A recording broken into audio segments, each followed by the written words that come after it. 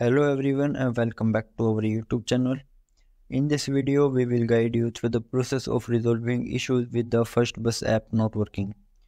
Without further delay, let's dive into the solutions. First solution is a force close and restart first bus app.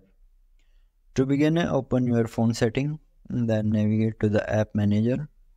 After that, select the first bus app from the app list. And then click on a force stop from the bottom right corner. Confirm by clicking OK and then reopen the app. Second solution is disable and enable your internet connection. If the issue persists, try toggling your internet connection.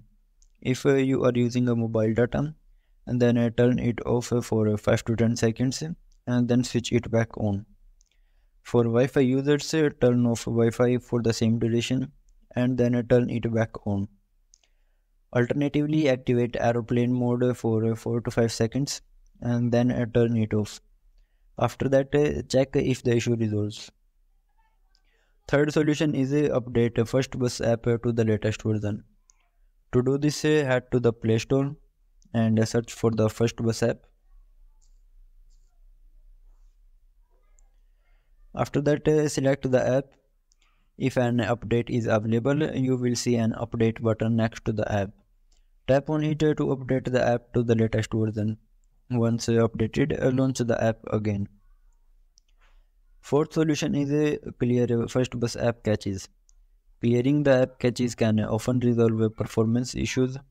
To clear first bus app caches, go to your phone setting and then open app manager. After that, select the first bus app from the app list and then click on storage and caches. Finally, tap on clear caches to clear the first bus app caches. Fifth solution is uninstall and reinstall the first bus app. If the problem persists, uninstall the first bus app by going to Play Store, searching for the app and selecting uninstall.